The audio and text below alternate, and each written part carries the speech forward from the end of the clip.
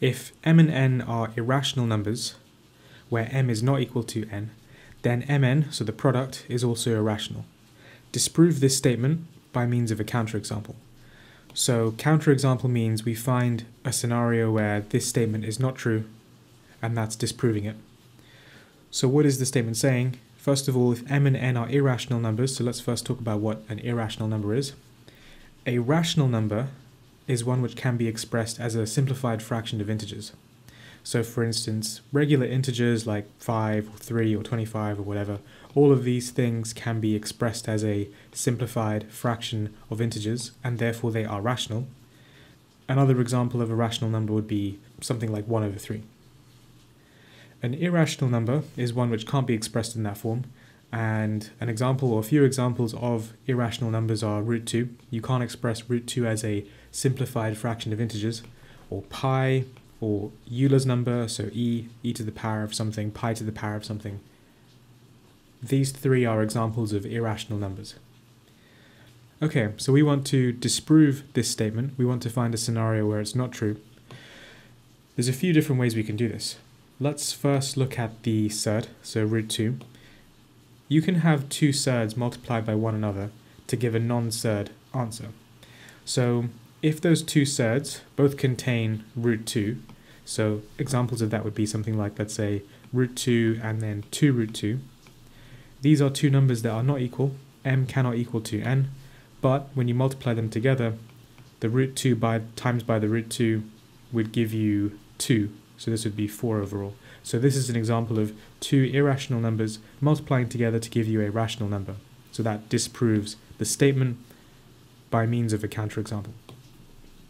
Another example could be with pi and e, you do the same kind of thing. So pi, if you have, let's say, pi multiplied by 5 over pi, both of these numbers are irrational, and when you multiply them together you end up with just 5. The pi's cancel out. Or if you were to have something like e to the power of 3 multiplied by a third of e to the power of minus 3, let's say, this will just give you a third. The e to the power of 3 multiplied by the e to the power of minus 3 would just give you e to the power of 0, which is just 1, so that just becomes 1 over 3. So those are three examples. You don't need to give three different examples, you just need one, but I've just shown you a few different ways in which you can do this. Those are different counterexamples that disprove this statement. So just a brief conclusion afterwards. Therefore, the statement is incorrect. On to part B. Sketch the graph of y is equal to modulus of x plus 3. Okay, so let's start by just doing a quick sketch of y is equal to x. This is pretty straightforward. Just looks like that. There's y is equal to x. So for modulus functions, how you sketch modulus functions, with whatever line you have before, anything that dips below the x-axis, you reflect above. So y is equal to modulus of x would look like this. This is y is equal to modulus of x. The bit of the line y is equal to x that dipped below the x-axis, we reflected above the x-axis. Each half of this modulus function has an equation, so this part here has an equation. That's the same line as before, so that is just y is equal to x. And on the left-hand side, this line here would be y is equal to minus x.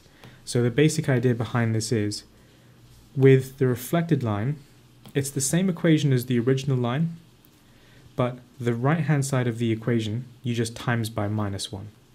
So in our case, the right-hand side of this original line, so this is the original line, the right-hand side of that is just x. You just times that by minus 1.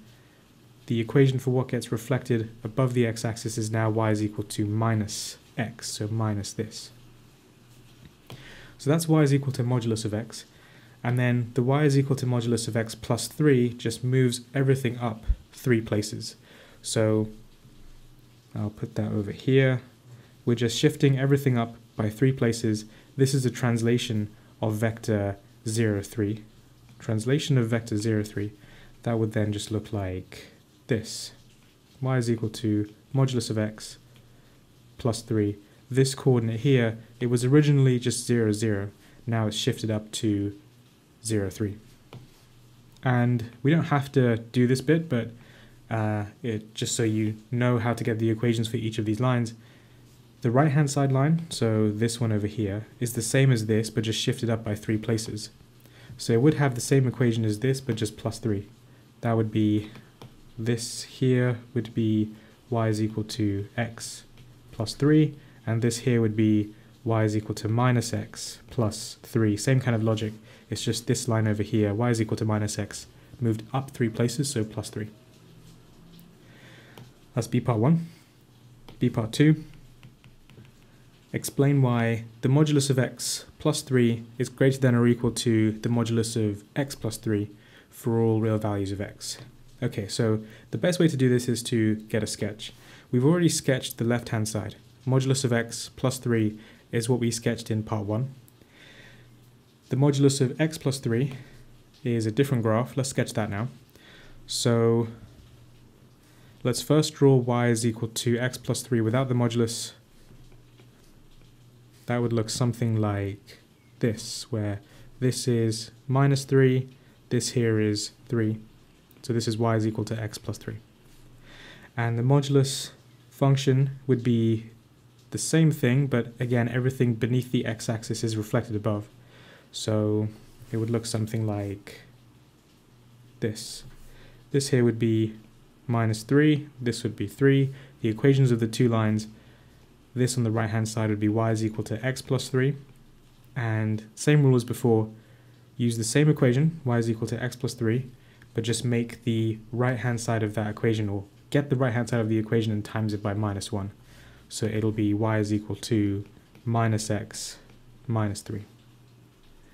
Okay, so what's the relevance of this? Let's draw that graph that we have here on top of this one. Let's put them on the same graph, so, or same set of axes. So this graph here, the y is equal to modulus of x plus 3, and the y is equal to modulus of x, which is what we have here. Y is equal to modulus of x plus 3.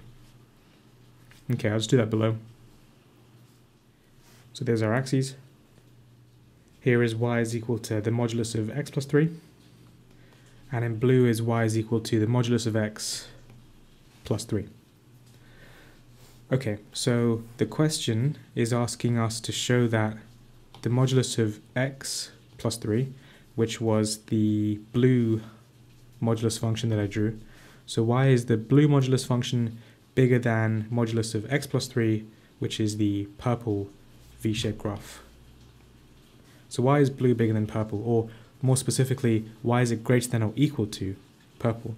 Well, we can see that from the graph. So if you look at the graph, for when x is greater than or equal to 0, then the modulus of x plus 3 is equal to the modulus of x plus 3. And for x is less than 0, actually I'll just go back a step. So just showing you this on the graph, when x is greater than or equal to 0, we're considering x is 0 and all positive values.